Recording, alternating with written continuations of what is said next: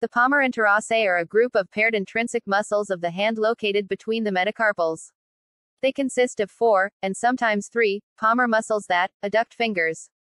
The palmar interrossei also assist in flexion of the metacarpophalangeal joints and extension of the interphalangeal joints. All interrossei muscles receive their innervation by the deep ulnar branch of the ulnar nerve.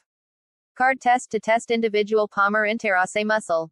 To perform this test, place a card between individual web space. Examiner try to pull out TH card using corresponding fingers and hand. If patient could not hold the card, it is a positive test. The dorsal interosseous muscles are a group of paired intrinsic muscles of the hand located between the metacarpals.